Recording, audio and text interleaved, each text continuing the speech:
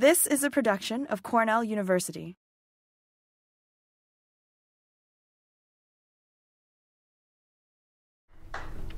Okay, good morning. I thought I'd put my acknowledgement slide first since the end is always hard to get to. So the numerous people that were possible, that made the research possible that I'll talk about in a bit, as well as many funding sources that made this possible. And there's probably oversights, but this is a decent stab at the people that have contributed. What I wanted to do was first kind of put things into perspective and talk a little bit about the floriculture and horticulture and the importance that they are in the US and the New York economy, and then talk a bit more about abiotic stress tolerance, and then kind of, look at case studies in abiotic stress tolerance in floriculture crops, which would be a primary focus of my research program.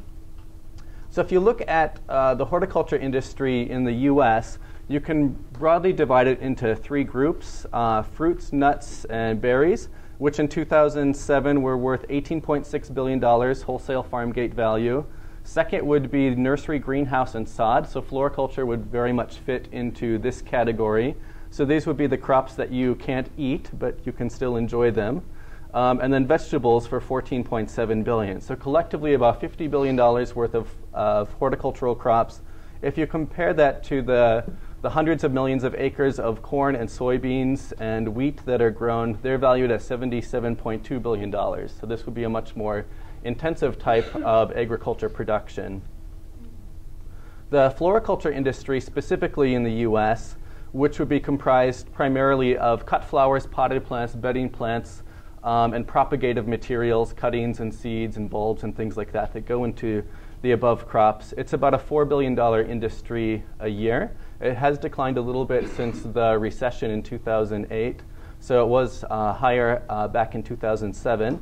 And among the various types of crops that we grow, bedding plants, which would be annuals and perennials that are grown primarily in the spring and sold in the spring, and then are supposed to be transplanted into your landscape or transplanted into hanging baskets and containers and things like that.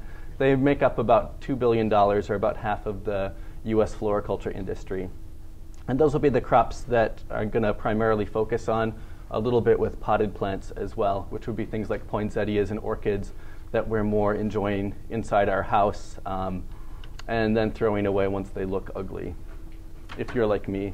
So New York State's floriculture industry has about 600 production operations with a wholesale value approaching $200 million. We have 568 acres of greenhouses, and our national ranking has varied from about 5th to 8th since I've been in New York, and it sort of just depends on the year and how well New York growers did, and as that compares to the rest of the country. So if we have 6 good weekends of sales in April and May and early June, that can really improve the economic value, even the wholesale value of our industry. And to put it into context, if you look at the other agriculture commodities in New York State, the top 4 or so are all related to the dairy industry pretty much, so either milk or feedstocks to support the milk production. And then apples would be number 5, and floriculture would be number 6. So the question is, why study abiotic stress tolerance? And we'll back up and take kind of this holistic worldwide perspective.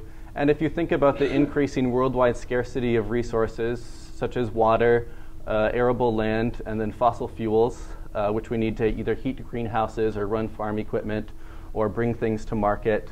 Fossil fuels are also the inputs for petrochemicals, which are used heavily in agriculture and horticulture as well. So in addition, global climate change means that we're having these more erratic temperatures and more erratic water availability. And in general, if we have plants that are more resistant to any of these stresses, whether they be drought or heat, maybe cold stress, if we could grow a plant in a greenhouse with less heat and allow it to be colder, this would improve our situation in terms of producing more crops using resources more efficiently. And I thought this was interesting. This was from the UN, the projected world population. We're currently at 7 billion. And this could go probably following the kind of medium thought by the UN is that this would go up to 9 billion in fairly short order and peaking out at about 10 billion or so. However, if you look at kind of a worst case scenario for world population, it would be increasing just as fast over the next 100 years as it has for the past 100 years. And so besides the population growing to 9 billion by 2040, the UN tells us that by 2030, beyond population growth, we're going to have 3 billion more middle-class consumers, which mean people that can afford to eat either more calories or more calories as meat or other high-quality foodstuffs. So we're going to need to be able to produce 50% more food, and yet with this, we're going to need 45% more energy to do that and 30% more water to do that. And I'm going to be talking about abiotic stress, and the reason I'm going to do that is I'm not an entomologist or a pathologist, so I don't work with insect stresses or virus stresses or disease stresses, but essentially things like salinity, drought, heat, chilling, freezing, flooding, nutrients, whether they're inadequate or they're excessive. I thought this was funny. This was someone's hanging basket that they killed because of drought stress, and so they put a couple skulls on it to decorate it for Halloween. And so you might ask, when do floriculture crops exhibit abiotic stress if we're growing them in these nice, perfect greenhouse environments? And I would argue that the plants are potentially experiencing stress at many different stages throughout their life. It could be, yes, in the production stage in the greenhouse, whether the grower forgets to irrigate them or doesn't want to irrigate them as much as they like, whether the greenhouse gets excessively hot, and in the summertime, when the sun does come out, greenhouses heat up very quickly. That's called the greenhouse effect. They trap in heat. And also there's been look by farmers trying to use minimally heated or unheated greenhouses, simple structures such as high tunnels for growing greenhouse crops. And I've done some research in that area as well. And so if you have plants that can handle, chilling stresses or freezing stresses during production, that would be helpful for them as well. So besides just the greenhouse production stage, then you can look at the retail stage of the crop. So my daughter and I walked into Walmart last spring and we saw these nice impatiens hanging baskets here. And I asked my 4-year-old daughter, okay, what's wrong with the plant on the right? And she said, Daddy, does it need more water? And I said, yes, you got it. But the truth is, about half of the floriculture products that we sell are marketed through these big box stores. And when they get there, very little attention is paid to caring for them. So a large grower that I spoke to in Michigan said that if he sells his plants into large supermarkets, he says if they don't sell them within 3 days at the supermarket, they pretty much go into the dumpster. And so despite the fact that you could theoretically continue to water this plant, to fertilize this plant, and care for it before it gets purchased by a consumer and brought to their house, it just isn't happening. And so if we could add, some days on to the shelf life of that plant, that would be beneficial. Okay, and then of course in the landscape, or like in this hanging basket, essentially once the product gets to the consumer, if we can make it last longer and make it more enjoyable for them, we're more likely to engage the public in buying floriculture products. So if we look at why it's important to improve the abiotic stress tolerance in floriculture crops, you could think of kind of the short-term, maybe current grower mentality, and that would be to improve profitability. So if you have plants more resistant to stress or these problems, you're going to reduce crop losses or get away with a higher quality crop, even though maybe old-fashioned petunia variety that from 20 years ago may not have put up with that kind of stress and may have died quickly. It can allow us to reduce inputs such as water, fertilizer, and energy, and improve consumer success with the products. Ultimately, I kind of look at it more as the long-term survival of the industry. And so in light of all of these declining resources worldwide, floriculture is going to need to compete against agriculture. And if our society looks at, okay, we need fruit and vegetables and grain crops because we eat them, we may not need flowers. So there may be this perception as flowers as a luxury item. And so if there's competing resources, a luxury item is going to eventually lose out. So what are your thoughts in the the audience here today, are flowers a luxury item? There's no right answer. Yes or no? Depends where they are. Yeah. Could be in your house or in the garden. Okay. If all right, depends where they are. If they're in your house or in your garden. Others? Maybe it depends if you're well fed every day, then you're not thinking so much about your caloric intake, and then they're not so much a luxury item. So I would counter some of the arguments with, okay, so if flowers are a luxury item, how about fresh tomatoes in New York in January? Which, there could be several months of the year where our ancestors lived on root vegetables for years and years and years. And so growing these crops somewhere else or in a heated greenhouse could be a luxury item. And bananas year-round in the U.S., grain-fed meat. And then you could go even farther and think about, what are all of the ways that we spend our carbon footprint, like driving a car to work every day, taking a plane to go to our annual conferences and things like that. So in the end, I think there's not this black and white area where flowers should be labeled a luxury item, but it's more of this gray scale of how does our society prioritize how we allocate the resources that we have. And I would argue that we all know that flowers beautify our surroundings, like Alex mentioned. If they're outdoors, there's research that shows that if you landscape a house properly, it can increase the resale value by as much as 14%. And that we've had houses sitting on the market for a long time. A well-landscaped house apparently sells 6 weeks sooner. So there's a real economic value associated with them there. If you look at plants in an indoor environment, that you can look at dozens of papers that find specific benefits, such as they reduce the carbon dioxide in an indoor environment, they reduce the volatile organic compounds. One study found worker productivity was increased 12% if there were X number of houseplants per square feet of office space, and likewise reduced employee sick days. Work with hospitals finds decreased length of hospital stays. So those are all very real economic values as well. And so if I were to summarize my research program over the past 5 years, the central theme could be abiotic stress tolerance, and then there would be different aspects of it that I've looked at. And a couple I'm not really going to focus on today. So fertilizers and fertilizer use efficiency with either conventional fertilizers or organic fertilizers has been a large part of my research program, but we'll save that for a different discussion. As well, I've collaborated with Chris Ween to look at growing bedding plants in unheated high tunnels, and sort of sorting out which species and cultivars are more successful under those conditions and which ones are not, and what are the lengthening of the crop production time that it might take, and what are the effects on plant quality.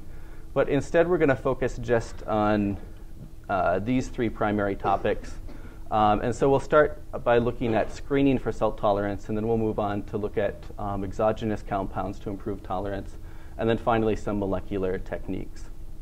So first, screening for salt and drought tolerance, and why the focus on drought and salt stress. So a lot of the abiotic stress tolerance I talk about will be drought and salt stress, but not all of it. You'll see some different stresses. So agriculture accounts for 70% of global water use, and irrigated land is quite important. It represents only about 20% of farmland, but it supplies 42% of the world's food. So it's very efficient land in terms of production yields. Saline soils also represent 7% of the world land area. And so if we're looking at needing this increasing amount of arable land, or land that we can access to increase our food supply by 50%, we're going to have to be better at growing crops either on saline soils or using saline irrigation water. And in some cases, drought and salt stress might be thought of as having similar effects on the plant.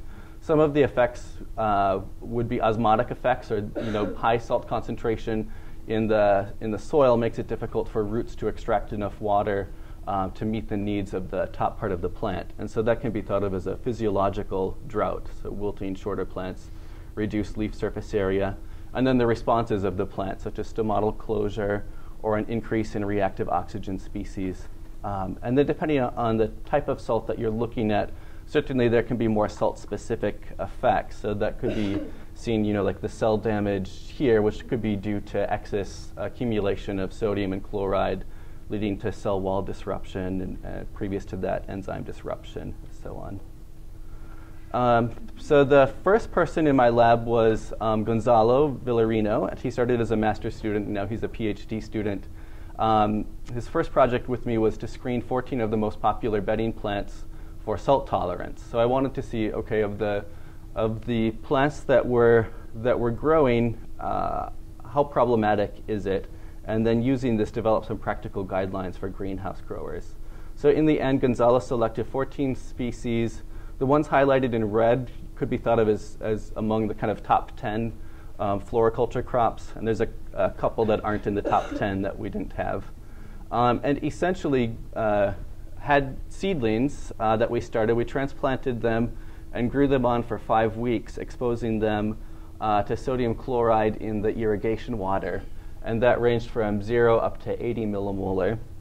And then you could look at their growth in terms of relative dry weight, for example. So that would be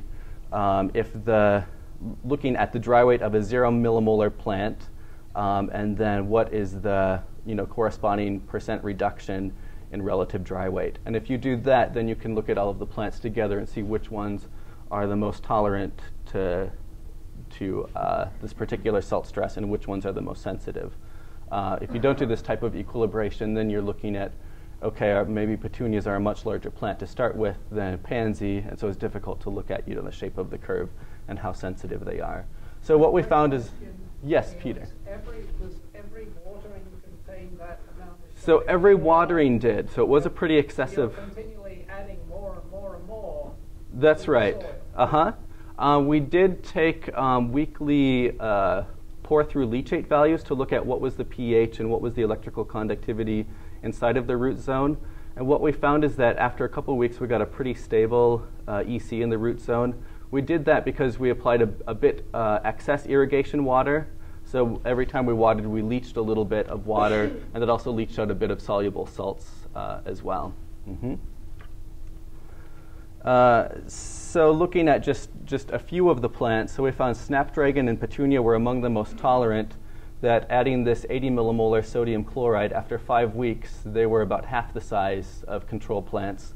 Whereas there were some plants like pansy, which were all dead at the end of the 5-week period. Snapdragons will be representative of the tolerant group, and they produce mannitol, a carbohydrate that can act as an osmoprotectant. Pansies are very sensitive. Salvia were quite sensitive, and begonia, kind of intermediate in their sensitivity and tolerance.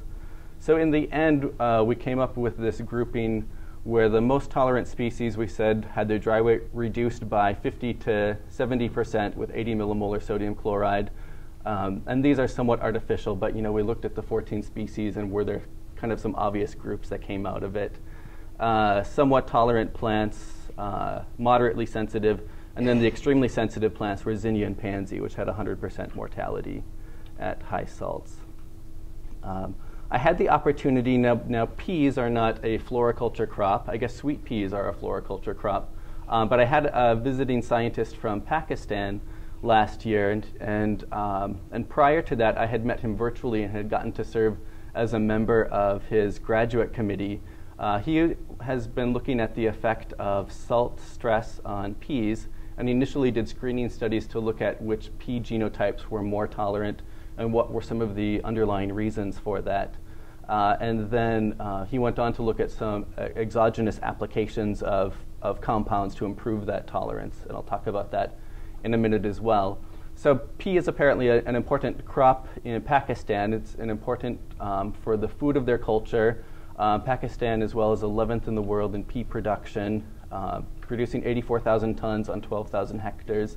And they also have problems with salt. Apparently 20% of their arable land is affected by salt.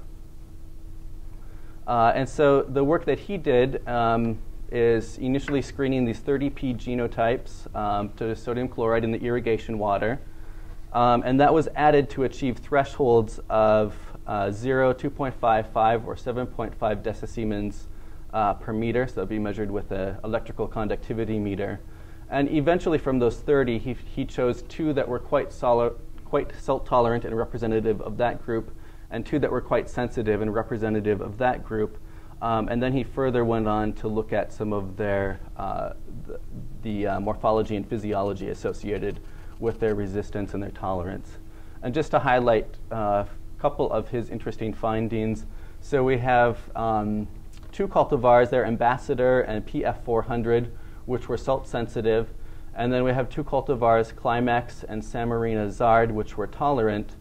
And looking at plant dry weight in response to increasing salinity. And I found that the most tolerant cultivars showed very little decrease, whereas there was this, quite linear, quite strong decrease in plant dry weight for the sensitive cultivars.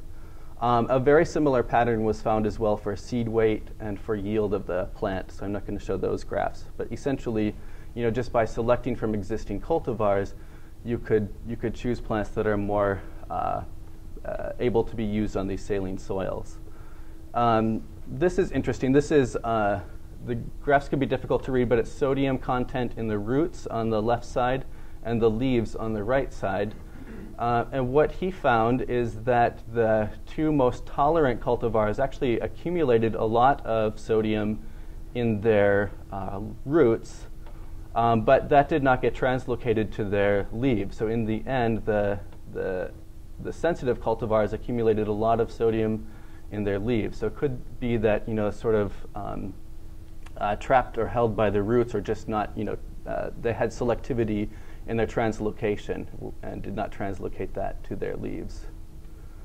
Then a suite of antioxidant enzymes was looked at, and we talked about, with the salt or increasing salt and drought stress, you would expect the plant to respond by enhancing its antioxidant enzyme content and expression. And what we found is that the sensitive cultivars really did not do that to a very large degree. So there would be the dark blue bar and the red bar. Really minor kind of increments in their antioxidant enzyme expression, whereas the more tolerant cultivars, that seems to be a decently large mechanism involved in their tolerance. They were able to almost double the antioxidant enzymes. And this is superoxide dismutase, but that is representative of several of the other of the enzymes that he looked at. Another mechanism for salt tolerance can be, we talked about osmoprotectants, and so glycine betaine was one of the osmolytes that was looked at, and that was a quite similar story as the antioxidant enzymes, where it really did not increase to much of a degree for the sensitive plants, but the tolerant plants exposed to high salts, doubled the amount of osmolytes that they had. So the conclusion from that work was that salt stress significantly reduced these attributes that we looked at, growth and yield and so on. But the salt tolerance potential of P genotypes is highly linked with a couple of these traits, and that was osmolytes and antioxidant enzymes, as well as the restricted movement of sodium chloride from the roots to the leaves. And so if you were selecting, if you were going back to screen, 30 genotypes, 100 genotypes, P's and looking at which ones were tolerant to salt, these would probably be good characteristics to look at as indicators for salt tolerant genotypes. So with that, I wanted to look at exogenous compounds that can improve tolerance. And so you could think about, okay, is there something that I can spray on my plant or apply to my plant that can make it withstand this stress better? And so my colleague in Pakistan has looked at brasinosteroids, and I'll talk about them first. They're from the steroid class of hormones, and they apparently improve membrane stability and osmotic adjustment, and also have effects, on gene signaling and enhancing the plant defense system.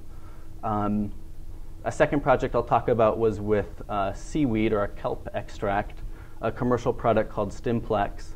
And it does have high concentration of betaines, which are acting as osmolytes, but it really contains hundreds of compounds, and we're just beginning to understand which of those hundreds of compounds are important in the stress tolerance benefits of seaweed. And then last is silicon, which is considered a beneficial nutrient but not an essential nutrient. And it apparently mediates systemic resistance by the plant, does have an effect on antioxidant enzyme expression and membrane stability. So we'll delve into those a little bit more. So a bit more with Adnan's work, and he's gotten 50 pages written on this in his PhD thesis. But to summarize this simply, one experiment that he did with this brasinosteroid was soak seeds with a brasinosteroid, or not soak them with a brasinosteroid, prior to salt stress, and he did that as a seed soaking treatment as well. And he used 1 millimolar sodium chloride and 10 millimolar sodium chloride, whereas the type of brasinosteroid that he used was applied at 10 micromolar. And if you look at the plant dry weight, now I don't have significance bars in here to make things brief, but essentially, so if you soaked the seeds in salt, that reduced their dry weight. If you soaked them in the brasinosteroid first and then with salts, you could enhance the dry weight even above the control dry weight. And he's also got treatments where he just used the brasinosteroid, and their dry weight was even greater than with these plants. And he looked at several different parameters that were associated with that, and he found that the brasinosteroids did improve the activity or the production of antioxidant enzymes, increased photosynthetic parameters, and so on. So this could be a potentially useful tool in mitigating that salt stress. I had a couple Chinese scientists that looked with this commercial extract of kelp, and looking at whether this alleviated salt stress in Petunia, verbena, tomato, and snapdragon. And essentially what we did is we grew these seedlings, we transplanted them, and then kind of similar to Gonzalez's work, we gave them salt continuously in the irrigation water, and that was 40 millimolar salt. So what we have noted here is that we have, the treatments are without sodium chloride, and then those are minus Stimplex, or the kelp extract, or plus Stimplex, which is that kelp extract. And then we have plus 40 millimolar sodium chloride, but without the kelp extract, plus sodium chloride, and with that kelp extract. And in particular, we saw this trend for all 4 species, but with Petunia and verbena, it was significant for all of the treatments, is that if we have control plants, so not exposed to salt, so that would be like the blue bar on the left, if we then expose them to weekly drenches of Stimplex, which was applied at 5 milliliters per liter of this commercial preparation, we got a significant increase in the dry weight of the plant, and this could relate to the cytokinins potentially in it or other compounds. Then if we take a plant that is exposed to 40 millimolar sodium chloride, so like this Petunia in the green bar, you see that its growth is much reduced compared to plants that didn't get salt. And if we add this Stimplex, this kelp extract, we saw a significant increase in its dry weight. So not enough to get it anywhere back close to the control dry weight. This was a pretty severe salt stress, though. So that we saw with Petunia and verbena. One of the things that we looked at was response for some of the photosynthetic parameters. And if you look at just net photosynthetic rate, what we found, and I apologize for the changes in color, but the setup is very similar, is that plants that were not treated with salt but received this kelp extract had a greatly increased photosynthetic rate. However, when we looked at plants that had been treated with salt and then we looked at their photosynthetic rate, we did not see any significant differences between them. And it could be at that point, the cells were so impaired that there was not this particular improvement on photosynthesis. But quite interesting that even control plants, not treated with salt, but got this kelp extract, had improved photosynthetic rate. We've also started some trials where we've grown these plants in a greenhouse with weekly drenches of kelp extract, and then we bring them to kind of a simulated retail environment. So just indoors, water them once, and then we let them we let them wilt as they will. And we find that, so this is a tomato 5 days with no water, and our control plant, if you can see, looks somewhat more wilted than our kelp extract treated plant. And we're repeating that research right now with a new visiting Chinese scientist. And we're going to look at that in petunia and tomato. So some of you have heard me speak before, and silicon, the use of silicon as a potentially beneficial nutrient has been a topic of interest for some years now in my lab. And silicon is naturally found in soils. Plants absorb silicon as silicic acid, which is SiOH4 or O4H4. So a single unit of silicon surrounded by 4 oxygens and 4 hydrogens.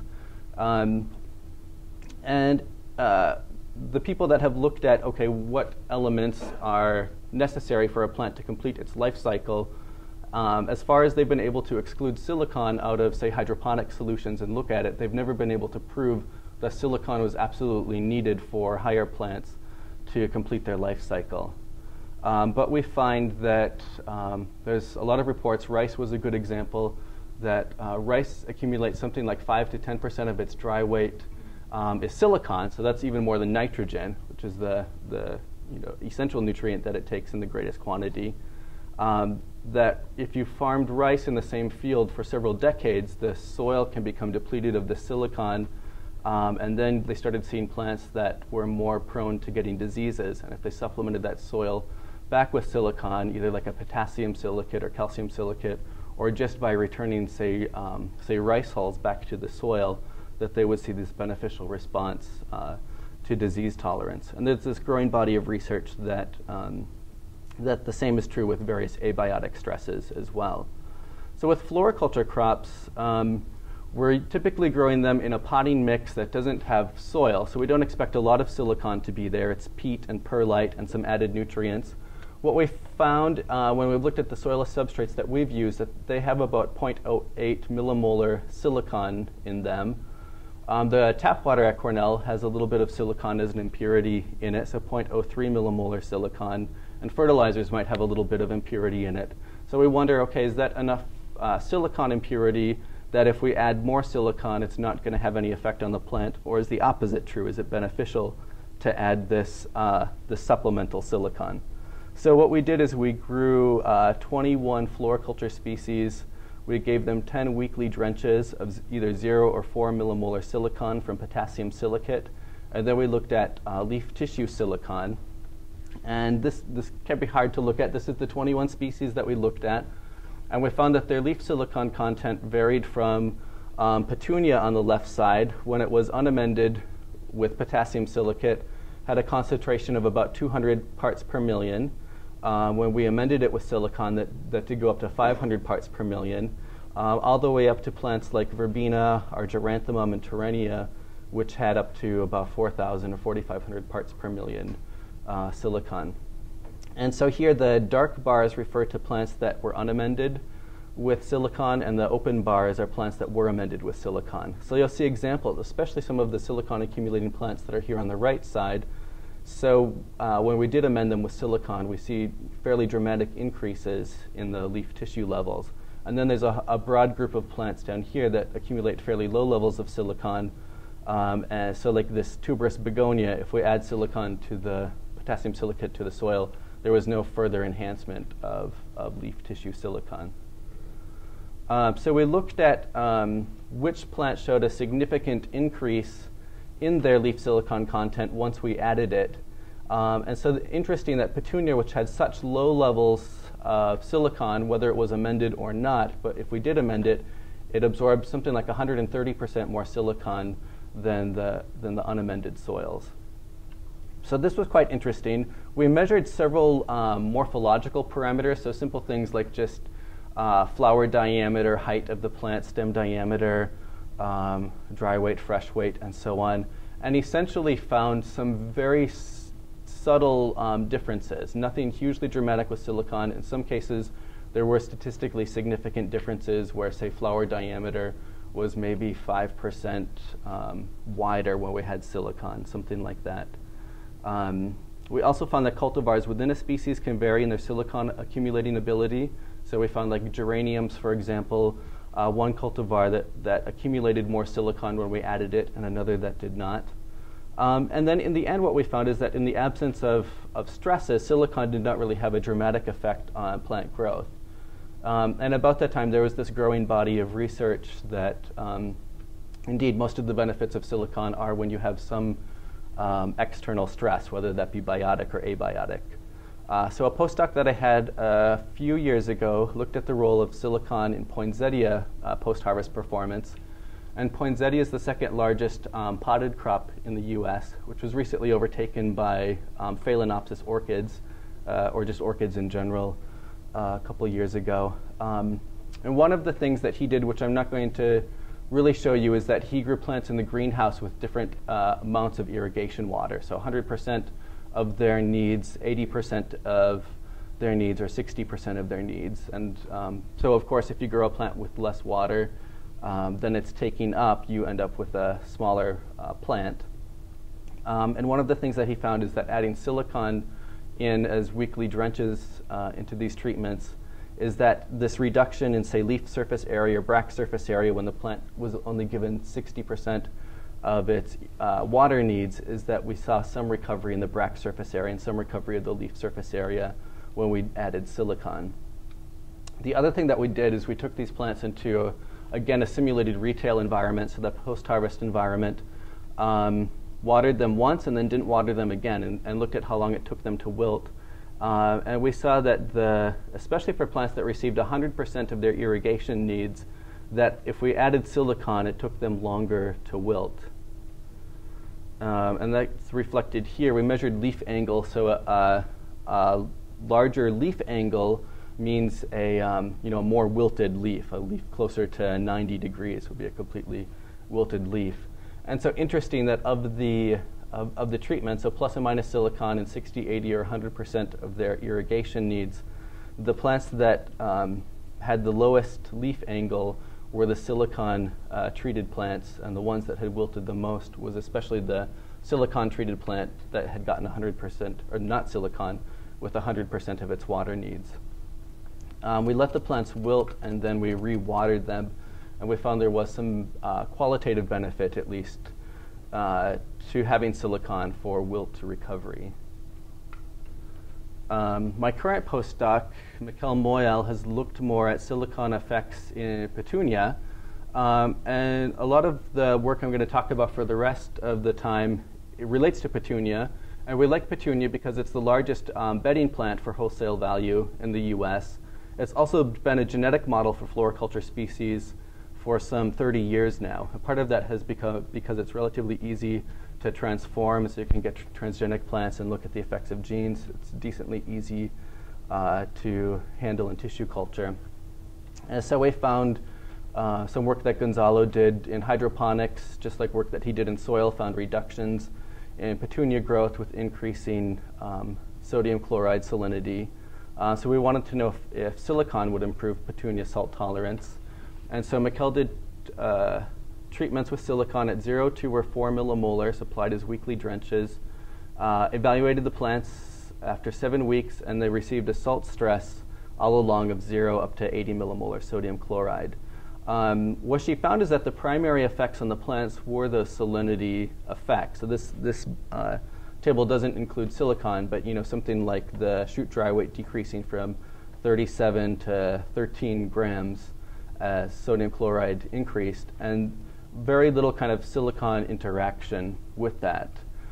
When she looked a little deeper, though, we could see kind of some very subtle indications that silicon was having benefits to the plant. And so if we looked at leaf area, we have plants that receive 0, 2, or 4 millimolar silicon, and then the blue bars would be 0 millimolar sodium chloride up to purple, which would be 80 millimolar sodium chloride. And so we found, in terms of statistical significance, if we didn't have silicon, but we have that 80 millimolar sodium chloride, we saw a reduction in leaf surface area. If we had silicon either at 2 or 4 millimolar, that statistical significance goes away. So there was a pattern of reduction, but it wasn't large enough to be statistically significant in our experiment. We measured chlorophyll index, and the lower leaves were interesting. With the lower leaves, we saw a reduction in chlorophyll index when we didn't have silicon at 80 millimolar sodium chloride. But if you look at the 2 and 4 millimolar sodium chloride treatments, we did not see a significant reduction at all. So apparently helped to preserve the integrity of chlorophyll, potentially membrane integrity in the plant. And Mikkel wanted to know if this would carry on through to some of the photosynthetic parameters. And so she looked at, these are plants treated with 80 millimolar sodium chloride, and then they have silicon supplemented at 0, 2, and 4 millimolar.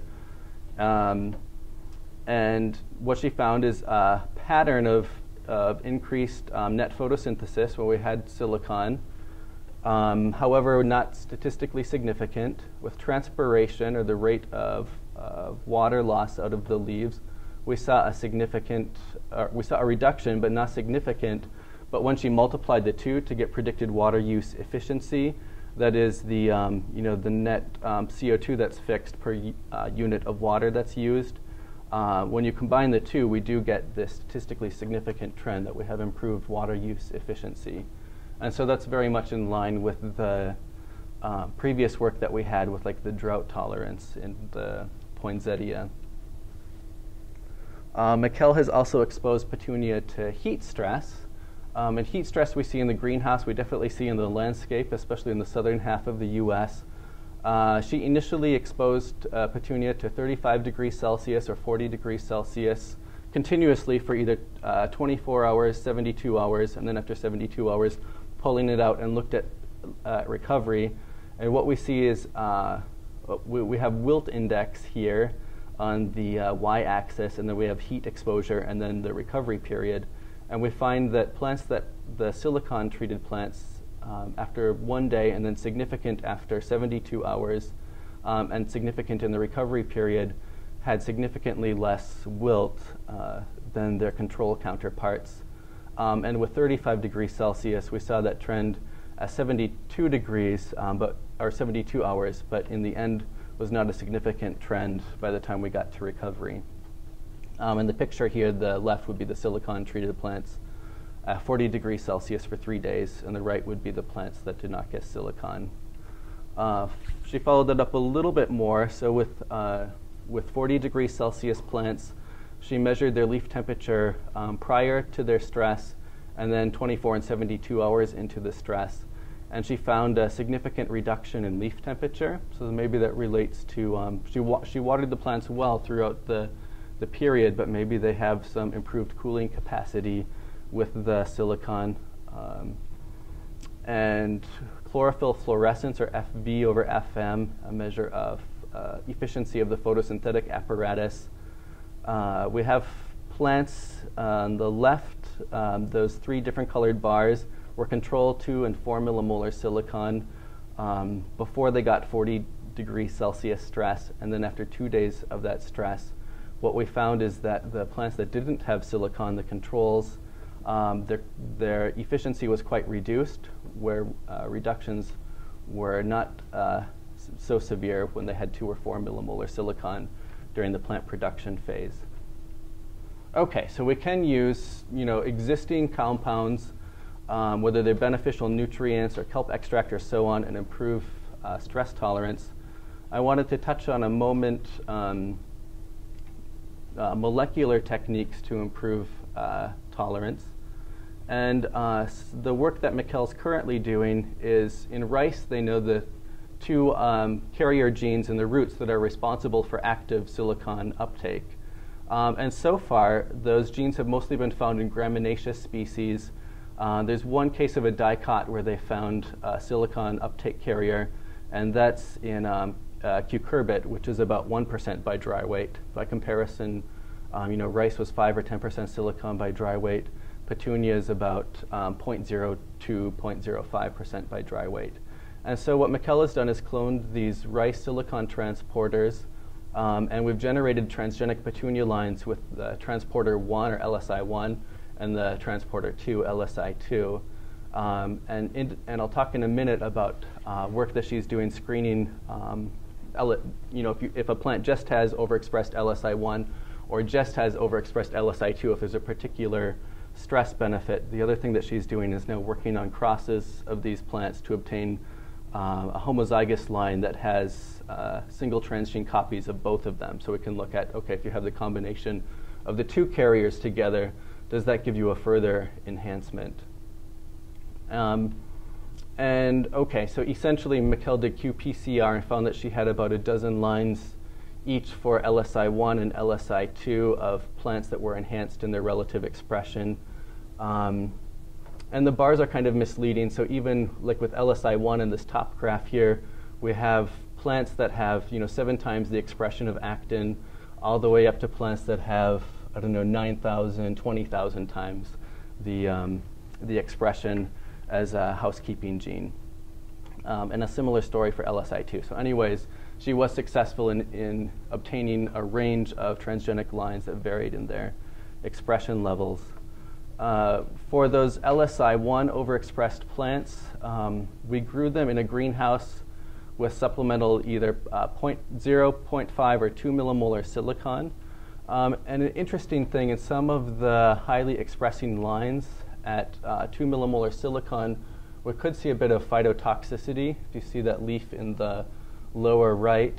And yet, if we look at the silicon content in the tissue, we don't see a particular, especially at 2 millimolar silicon, we don't see a significant difference in the silicon content of those leaves as compared to a wild-type plant. So something may be related to we use 35S as the promoter for the gene, not a root-specific promoter.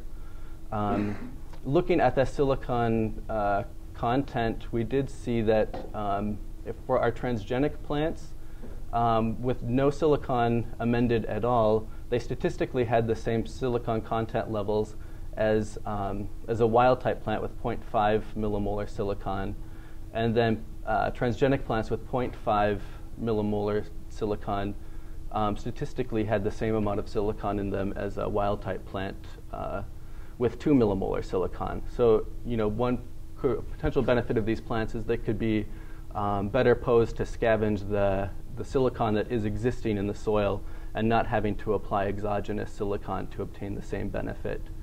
And she did screen 5 of the lines to heat stress, and she found that there was significant reduction in wilt index for some of the lines, and she's just started now to look at some of the explanations for that. And she has shown, for example, a lower leaf temperature, again for the transgenic lines, even at 0.5 millimolar silicon, whereas for wild-type plants, it took at least 2 millimolar silicon to see those benefits. I just wanted to point out Mikkel is collaborating with Dr. Andre Kessler in the Ecology and Evolutionary Biology Department. And Mikkel has a background in analyzing volatiles in plants and manipulating that process. And they're looking at a cucumber. They're feeding it 3 different types of herbivores, or they're giving it 3 different types of herbivores, and with or without silicon, and then looking at herbivory or damage to the leaf, as well as some of the fingerprint of the volatile compounds that are given off. And that's very much in its preliminary stages. And I wanted to mention my grad student, Gonzalo, is working on my PhD with me, and one of the projects that he's looking at, it's one of the chapters in his PhD, is exploiting the trehalose pathway to improve salt and drought tolerance of petunia. So this is a pathway that's previously been used, but in the past, so we have some intermediates to trehalose, which is a sugar, and 2 of the potential bottlenecks, the enzymes that mediate those would be TPS and TPP. In the past, people have looked at overexpressing TPS in plants, and they found an improved salt tolerance and drought tolerance. And what we want to do is look at, okay, is the combination of both required, or can we get a more efficient response if they're both required, or if we add them both together? And using petunia as our model species, the petunia genome hasn't been sequenced yet, but using tomato as a reference genome, Gonzalo was able to clone TPS and TPP successfully from petunia and sequence them and confirm their function in a yeast system. So that adds a bit to our knowledge on petunia genes, and so he's added those into the NCBI database.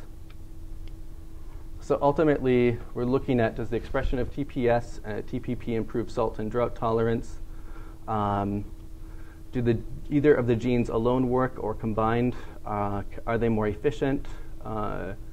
As well as there's this growing body of evidence that the total amount of trehalose that is accumulated isn't so important, that it's acting more as a signaling molecule, as opposed to in primitive plants, a large amount of trehalose can accumulate, and there it's acting as an osmoprotectant. So we'd like to sort out, okay, are benefits related to more signaling or to that osmoprotection?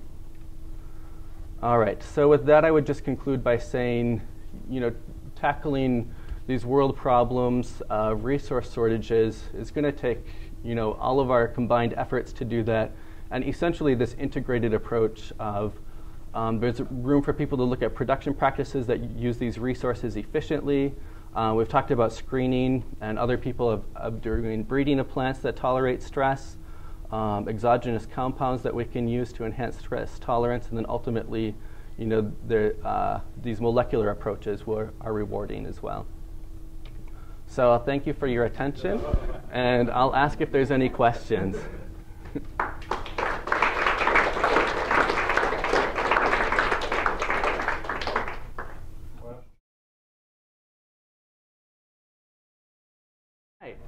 Yeah, that's interesting. And I had thought one of my hypotheses was, okay, maybe for the silicon benefit with heat stress or drought stress or salt stress, something like that, maybe it allows the plant to use water more efficiently, and that does seem to be the case. But yet there's some underlying reason.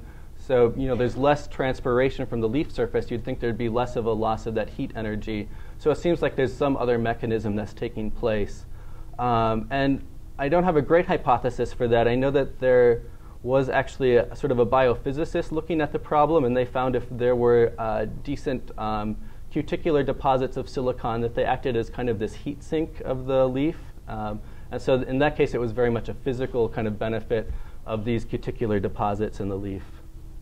But I haven't looked at that at all for any of the species that I've looked at with silicon. So that's interesting. The question is, could some of the silicon benefits be reflectance? So if you have less energy being absorbed by the leaf, that would account for that. Have you ever thought of measuring reflective? Yeah, I think I would certainly follow through with that, and I'm not familiar with literature looking at that.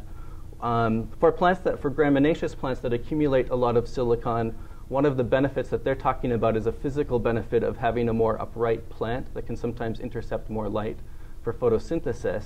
But that would be, that's a different kind of phenomenon, but just that reflectance itself will be interesting to pursue. Mm-hmm. The question is, do the plants look different?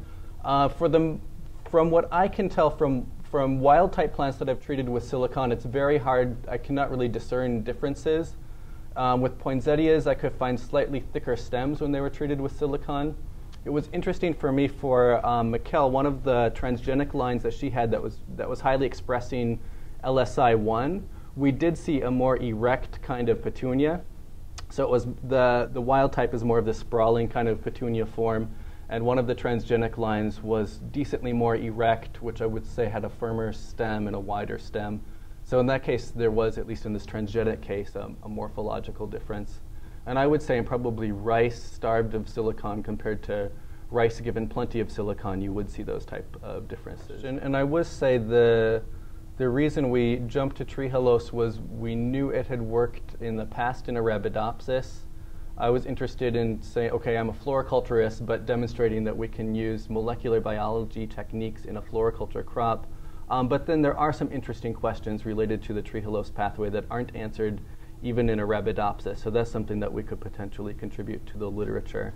One of Gonzalo's chapters is going to be Illumina high-throughput sequencing of petunias with and without salt stress for varying lengths of time.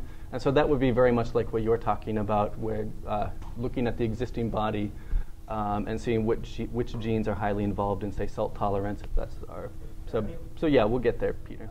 Yeah, and so in that sense, realizing that the toolkit that we have with Arabidopsis, with knockouts that exist, and our genome that has been fully sequenced and so on, will help us move forward to answer those questions more directly, right? Oh, that's a great question. Gonzalo and I talk about that a lot, whether transgenic floriculture crops might be more accepted by the public than transgenic food crops. And I don't know the answer to that. I was at a conference in the Netherlands a couple weeks ago, and some colleagues there were saying that the public there is quite resistant to GMOs and whether they eat it or not. Yet in Japan, we have the first case of a transgenic flower, a so-called blue rose, that is now licensed there on the market, and that is apparently available in the US now, although I've never seen them.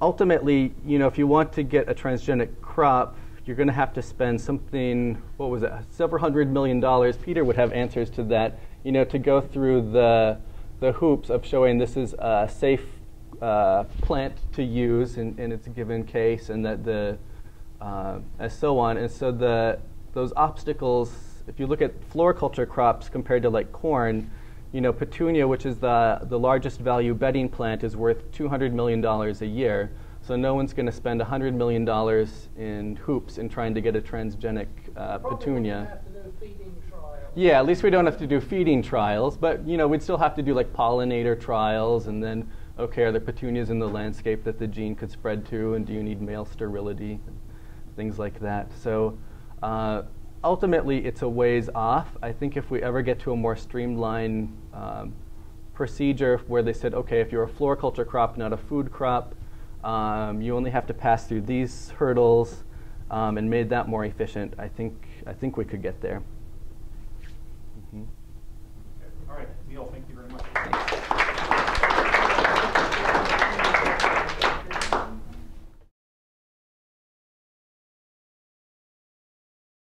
This has been a production of Cornell University, on the web at cornell.edu.